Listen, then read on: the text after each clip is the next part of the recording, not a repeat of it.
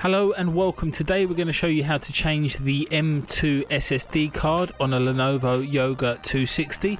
The first thing you're going to need to do is grab yourself a Phillips head screwdriver, flip the laptop upside down and unscrew the 8 screws on the back.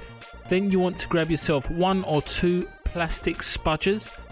Wedge one of the spudgers in between the back case and the main case and gently start to prise the casing away. Grab your second spudger and work your way the rest of the way around the casing. Eventually that will just lift right off. And underneath the black plastic sheeting is the M2 SSD card. You simply want to lift away the black sheeting, grab yourself a Phillips head screwdriver and unscrew the M2 SSD.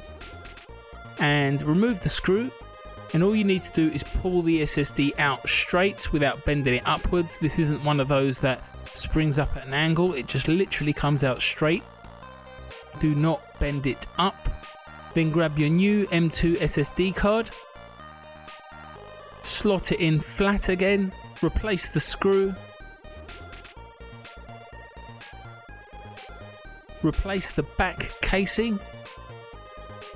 And finally the 8 screws on the back.